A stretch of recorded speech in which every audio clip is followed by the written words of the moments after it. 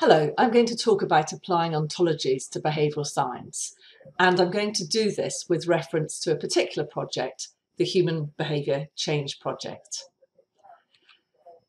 Changing human behaviour lies at the heart of pretty well everything.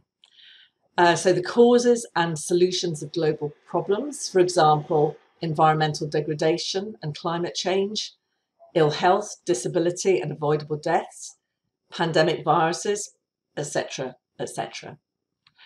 And to solve these problems, policymakers, politicians, practitioners need answers to the following question, or at least variants of this question. When it comes to behaviour change interventions, what works, compared with what, for what behaviours, how well and for how long, with whom, in what setting, and why, i.e., how does the change take place? So where are we with interventions to change behaviour? Social and behavioural sciences have produced a rich source of theories and methods for intervention design and evaluation. And there's been considerable investment in interventions aimed at individuals, communities and populations. I should add, a tiny percentage of that spent on biomedicine, which I think should be rebalanced urgently. And the current estimate is that we have hundreds of trials of behaviour change interventions published every day. Unfortunately, most have modest and also very, very variable effects and variability that we don't fully understand. Any big databases will demonstrate this. We're limited in the advance of behavioural science, that is understanding human behaviour and how to change it. And we're also limited in the application of behavioural science to solve real-world problems.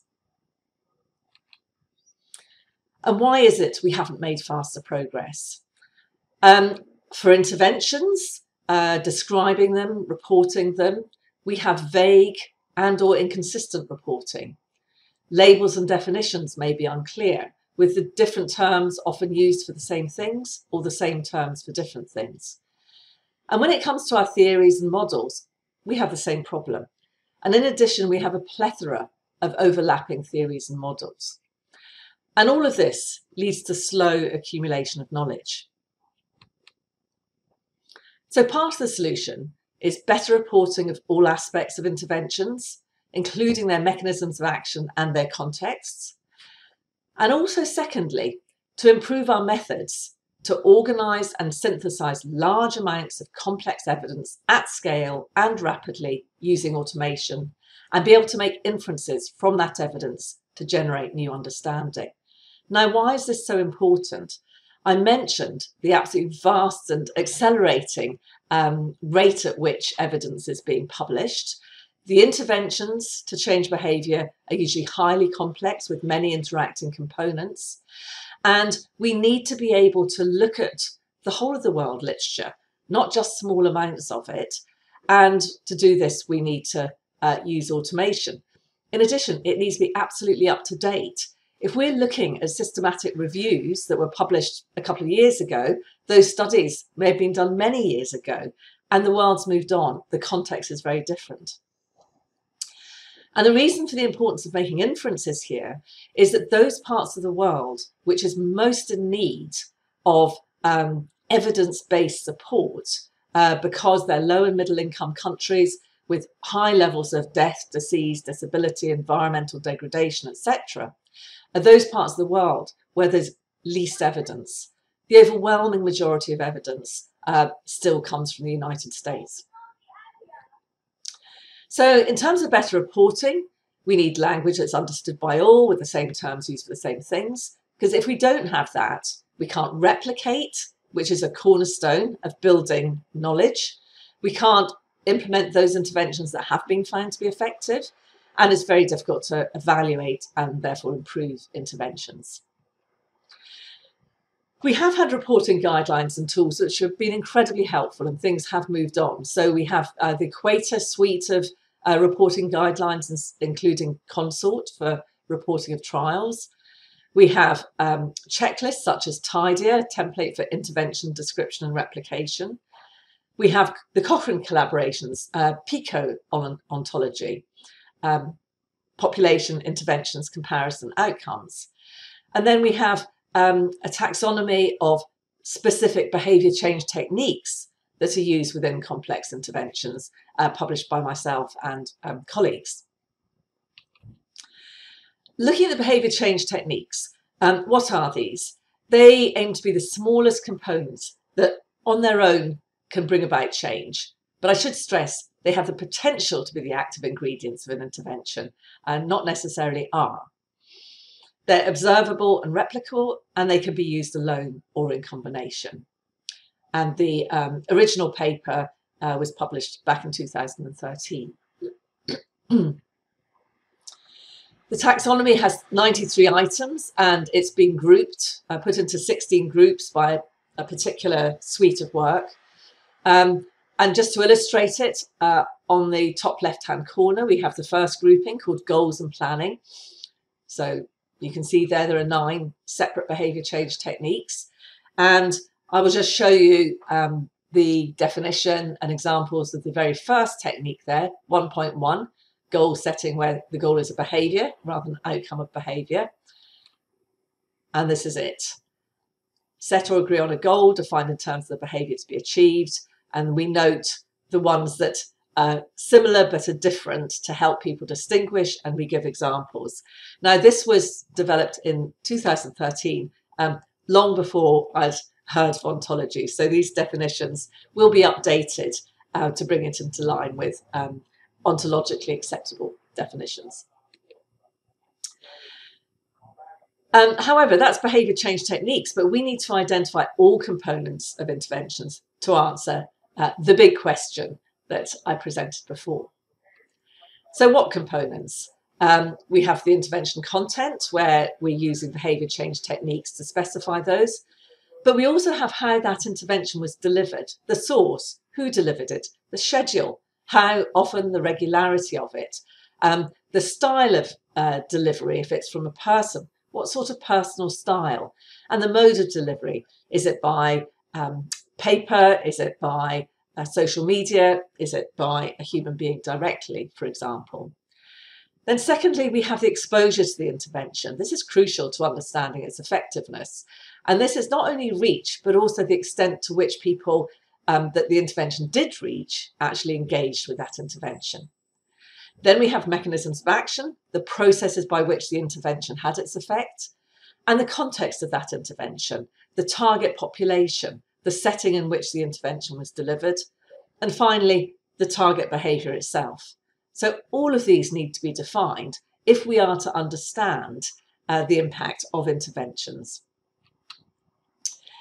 So I mentioned before about the importance of better reporting. I now want to move on to improving methods to organise and synthesise large amounts of complex evidence at scale and rapidly using automation, and methods to make inferences from the evidence that we have to generate new understandings.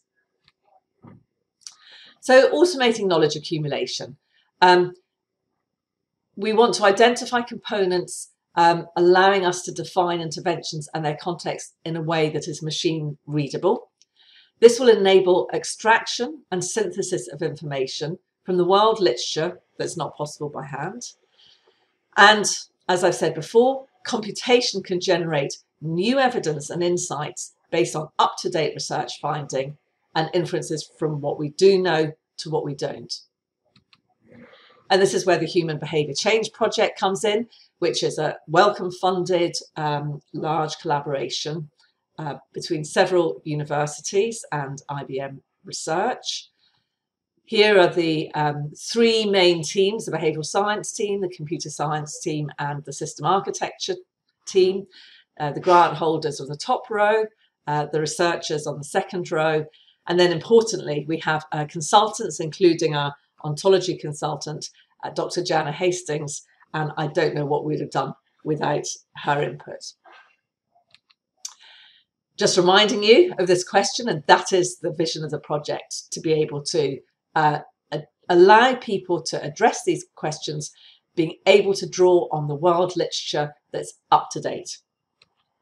So Just in schematic terms, here's our problem: messy evidence growing faster than humans can keep up with. This is what we want to turn it into: well-organised, useful scientific insights. So up-to-date estimates of the effectiveness of behaviour change interventions, unpacking reasons for heterogeneity in intervention effectiveness, and generating new testable hypotheses about behaviour change. The third is of particular interest to me as a behavioural scientist.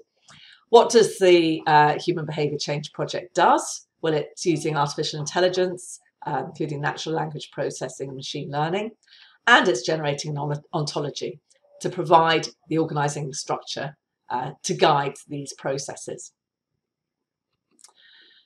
So the project will and is creating and evaluating a behaviour change intervention knowledge system. The knowledge system consists of an ontology of behaviour change interventions and of its evaluation reports, importantly, a largely automated feature extraction system to read those evaluation reports, a behaviour change intervention database containing the information from the evaluation reports structured according to the ontology, reasoning and machine learning algorithms to synthesize this information in response to user queries, and finally an interface for both computers and human users to interact with the system. So that's the big picture. In terms of ontologies, their potential contribution to behavioural and social sciences is improving our clarity of thinking and reporting, and we have found it to be absolutely invaluable in that way. Generating new ideas and testable hypotheses, identifying information gaps and promoting lateral thinking, facilitating interoperability across domains of knowledge and knowledge representations, and providing a powerful and intuitive basis for automated querying and reasoning. So this is what the upper level of the behaviour change intervention ontology looks like. If you look at the bottom row, bottom left-hand corner, you'll see the intervention defined by its content and delivery, working through various mechanisms of action to hopefully change the outcome behaviour. And these causal relationships are moderated by exposure, the extent to which the intervention has reached its target population and the extent to which the target population engaged with the intervention. Also, the relationships are moderated by the context, the population setting. And one needs to consider all of these things together in relation to the outcome behaviour value in order to understand what we're calling a scenario, a behaviour change intervention scenario. And this could be an experimental intervention, and it could also be a control intervention. And when we want to look at effectiveness, we want to compare those two. So we want to compare two scenarios or more scenarios, depending on how many arms in a trial there are. But this is the way, this is a schematic of how we would represent each of those interventions. So for each of those, if I go back, for each of these entities that I've just outlined here, we have an ontology underpinning each one. So I've already shown you behaviour change techniques.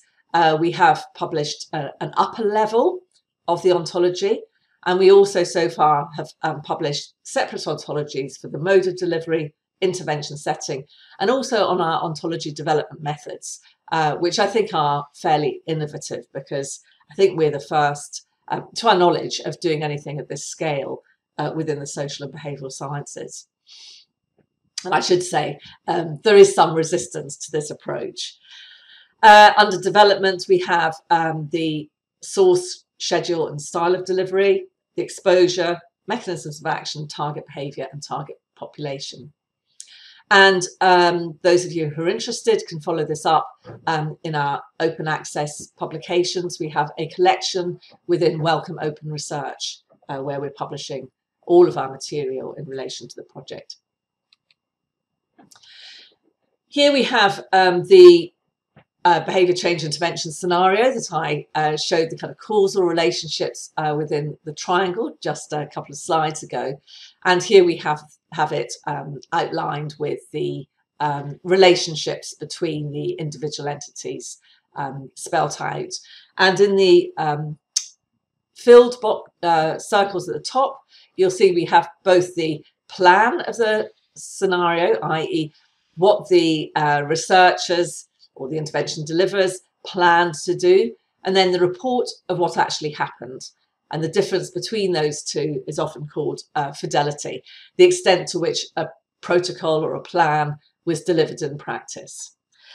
In order to understand effectiveness, we need to understand the difference between different scenarios where we vary different aspects of those scenarios. So it's absolutely key also to develop an ontology of the comparison between these scenarios. So in red here on the left, we have the where we've got to so far in terms of defining the ontology for evaluation. And again, in the filled in red circles, you'll see we both have the study plan, but also what actually happened. Again, not always a one-to-one relationship between the plan and the reality. So how are we using ontologies in the project? We're using them to annotate intervention reports, building the knowledge base for the project, for the knowledge system. We're using them to facilitate algorithms performing reasoning and inference about the evidence on the effectiveness of interventions. We're also going to use it to help users frame questions to ask of the knowledge system. For example, the ontology may serve to structure drop-down menu options in the query interface. So I'm just going to show you a schematic of the knowledge system. Here it is. So on the left, you see evaluation reports. These are the published study reports. They inform the behaviour change intervention annotations that in turn are informed the development of the behaviour change intervention ontology. Then going down the screen from the annotations, they inform the database, and on the bottom left-hand corner, you'll see the synthesis and interpretation. The green boxes are those that use artificial intelligence and machine learning. And this is a two-way interaction between the synthesis and interpretation and the database itself. And then on the right-hand side, you have the interface. Again, the two-way process. So the users query the knowledge system, but in turn, they can also feed into the knowledge system. So building the knowledge system using machine learning, this is finding optimal connections and weights to classify outputs from input data, and reasoning algorithms, which are using entity relationships and axioms to infer new entity relationships. So we are planning to deliver an end-to-end system in the first instance for smoking cessation. And for that, we have a regularly updated database of more than 230 million study reports.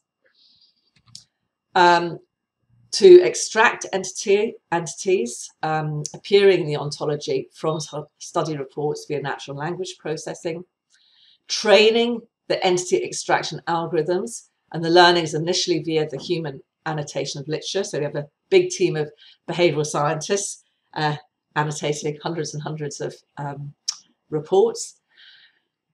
Then analysing the information at scale using prediction algorithms from vector space to produce knowledge of likely effectiveness of behaviour change interventions. Providing an interface for users to pose questions and receive answers. And finally, as I said, integrate end user feedback to further train the knowledge system. We very much encourage engagement and collaboration with the project. So we have a wonderful scientific advisory board, which is very international and very interdisciplinary. We have expert input, for example, invaluable input into reviewing our ontologies as we develop them. We have panels of users and stakeholders who are putting input into our development of our evaluation methods and in due course developing the user interface. And then we have collaborators, a growing list of collaborators. We're collaborating with the Cochrane Collaboration to look at how this ontology and our other processes can be helpful in their very important evidence synthesis work. We're collaborating with the Society for the Study of Addiction, who are funding a parallel development of an ontology of addiction and also one of e-cigarettes. And then we also have a new collaboration called COVID Map, which is using some of the techniques that we've developed in our project to establish a really up-to-date and extensive map of the emerging COVID literature. All of our publications are open access. I mentioned the current group on the Wellcome Open Research. And as we're developing useful things that other researchers, other users might be able to use, we're putting them on GitHub. So I hope that's given you a sense of what this project is trying to do and how we're trying to do it. And I also hope we've got time for questions, because I'd love to hear your thoughts on what I've presented. Thank you very much.